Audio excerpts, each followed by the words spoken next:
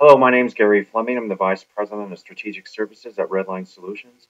Welcome to the second video of a series of videos under Milestone 3 of the Produce Traceability Initiative, also known as the PTI.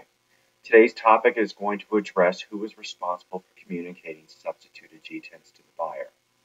Well, first of all, let's note that there are two different types of substitutions.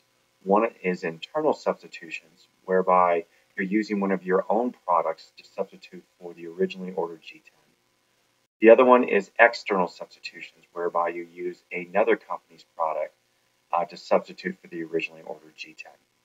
Well, in the old way of doing things, a buyer would not need to be notified in advance when you're making a substitution, provided that the quantity and the quality of the substituted item does not differ dramatically from the originally ordered GTIN.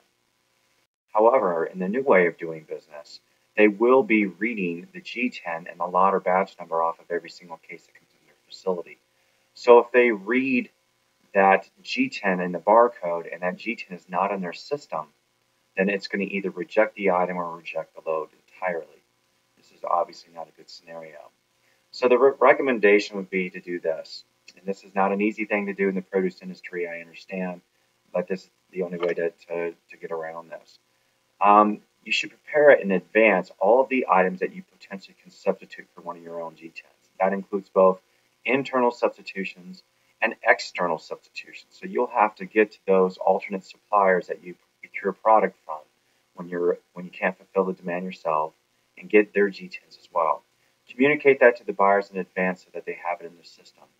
So in the event in the future that you do ship a case that has an external GTIN number on it, they will not reject the item and they'll receive it in. Well, I hope this was helpful. If you have any questions, you can certainly call me at 408-562-1700. My extension is 223. Or you can email me at gfleming@redlinesolutions.com. Thank you.